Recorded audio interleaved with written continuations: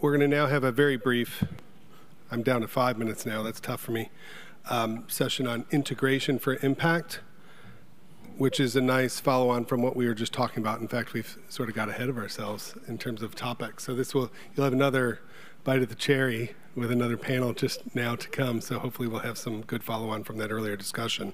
We're back to our original diagram. It's a very useful diagram, I might add. Pretty much summarizes the rest of the year for us. That circle that I've outlined in yellow, that's where everything's coming together in the what we call IFI, or Integration for Impact program of work, with a bit more targeted aim within synthesis around aiming to lead change and drive action through knowledge generated by sustainable Cs. And you guys are also helping during this conference, help us refine and tailor this work to ensure, again, that we're maximizing impact and doing our work the right way. We've structured the Integration for Impact work according to 3 components. One is led by Linda Faulkner, called Waka Torua. You would have heard a lot about that in yesterday's sessions. And this is, I feel, a very exciting component of our work in Sustainable Seas, and is really what's going to be there to create momentum, communicate what the challenge has been about to New Zealand and the world. So again, this is, and I really don't want to talk too much about it because Linda's the one that really should be up here talking to it.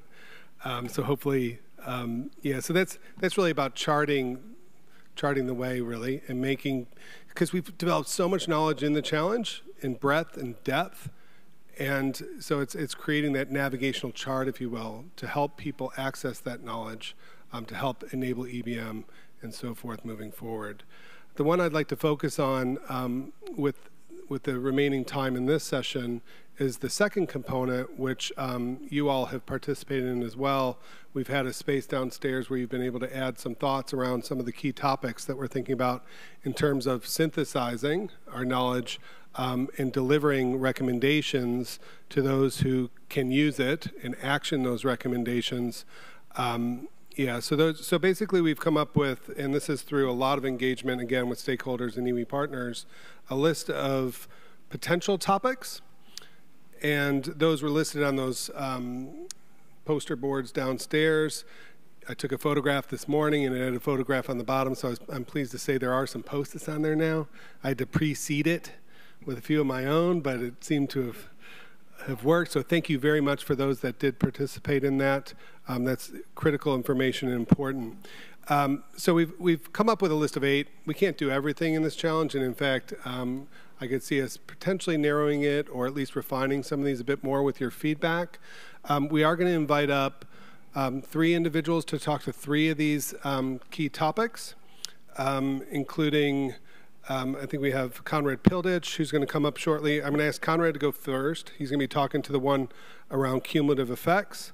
And then we're going to have Karen Fisher come up, and she'll be talking to the one, I believe, around enabling EBM within existing legislative frameworks. I might be wrong there, but and then we're going to have Linda Faulkner come up. Did I get that right, Linda?